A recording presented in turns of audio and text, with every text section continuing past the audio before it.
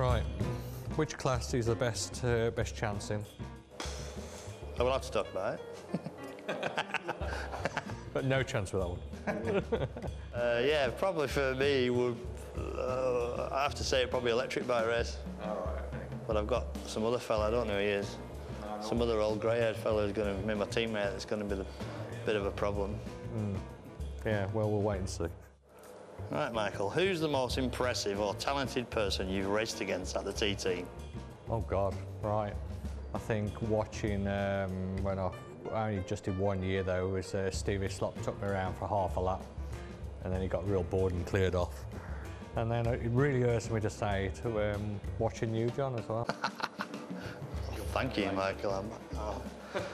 I remember seeing him as a newcomer with his orange jacket on. I watched the race at Kerramore. He come past wobbling, feet off the pegs. The old RC45 wasn't very stable, was it? He wasn't the best handling bike out there, no. If you had a time machine, what piece of advice would you give yourself before your first TT race? Wow. If I had a time machine? Oh God, yeah, dead easy one. Should have had my eyes lasered because my contact lenses kept falling out. Yeah, I couldn't see bugger all there. Yeah, so yeah, I think that's a bit of advice for me. I should, you know, because helmets never used to seal very well then in the old days. Didn't your contact lens fell out once in a race? Twice it fell out. 1998 fell out, didn't it, on the RC45? Yeah, I was leading, and then I closed my eye, and then my contact lens fell out. And 2 laps later, the other one fell out. So yeah, it wasn't the best of doing those speeds around the Isle of Man with where you can't see very well. And I couldn't see. I couldn't, you know. It was that bad. It made you look attractive.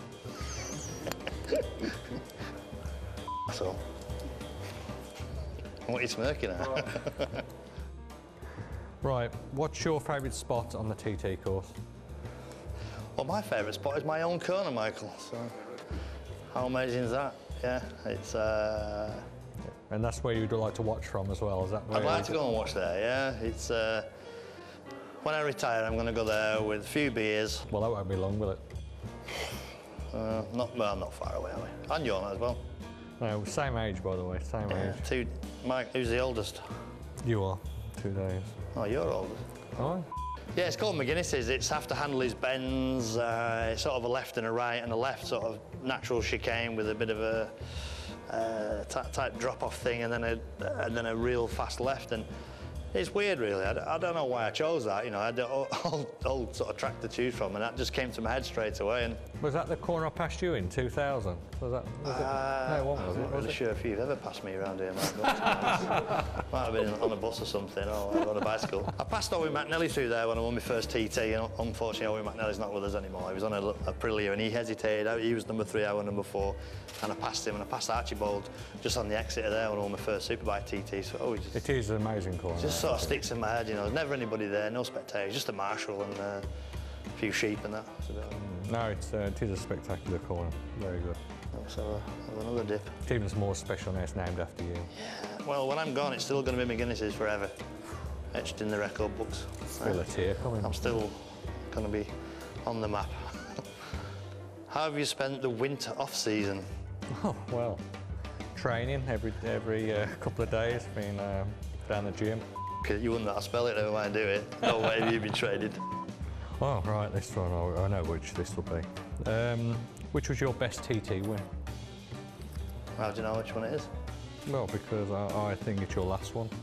Because that's the one where I thought you rode the best. Did you? I wouldn't. I think it was a good one, 15 senior, but it was only 4 laps. There's something just not quite the same about a 4-lap race. I must admit, it was the best I've ever seen you ride, but obviously I didn't see it, but I mean, I watched it on video. And it was special because everybody wrote me off and I was old and fat and stuff like that, and then everybody thought I wouldn't be able to do it. So, and I was 18 to 1 at the bookies, which made it even more special. So I thought I'm a little bit better than that, you arsehole. So I dug deep and. No, because you had obviously Michael Dunlop as well, and myself, you know, out there, and. Well, Hutchie was flying, Guy Martin was flying at the time. I was going okay. I was just a little bit behind the 8 ball through the week and that. But first win special, 250. But you know, the 2007 130 lap was pretty special. Yeah. You know, Also. it was just really hot. The weather was good. It was one lap. 130 was only done once by one person on one lap, so that was always pretty cool. But I mean, all of them are special, aren't they? Anyway, stop going on about it. Is it me? Is it you? Running out of questions here.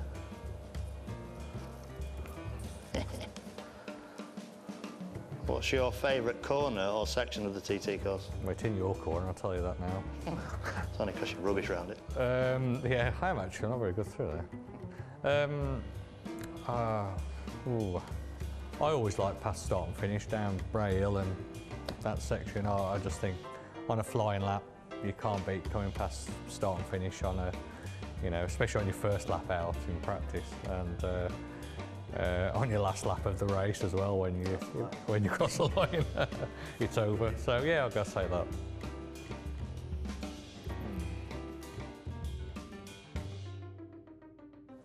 You had that T-shirt on last night in Hong Kong. That'll be stinking now. You can tell. Right. Did you ever think that you'll need to do a 135-mile-an-hour lap to win? You don't need to do one now to win. I didn't think it last year. I didn't see it come in the 135. Thought mid 134s were possible, but old Hickey just lifted the bar even further, didn't he? Yeah, I mean. Do you think you'll be broken this year? Depends on the weather. And depends if it goes down to the last lap. Do you think you can do 135-mile-an-hour lap? Oh, Jesus. My hand on my heart, probably not in a minute, but I'd like to think so. I don't think. Is that because of you, or just because it's a new bike? A little bit of everything, really. I've been 2 years away from riding at the TT. It's just, you know, you need to be riding all the time.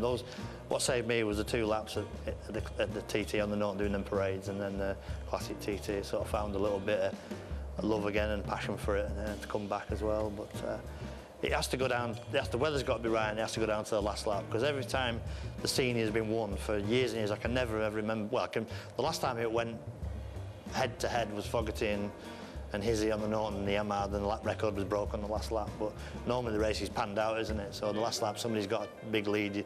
The only flying lap, it's normally cruising to the flag, but they had to dig really, really deep to. Very good. One word answer would have been perfect for Well, all right then. Sorry, Michael. Sorry to bore you, but we've actually run out of questions. So that's it. Finished.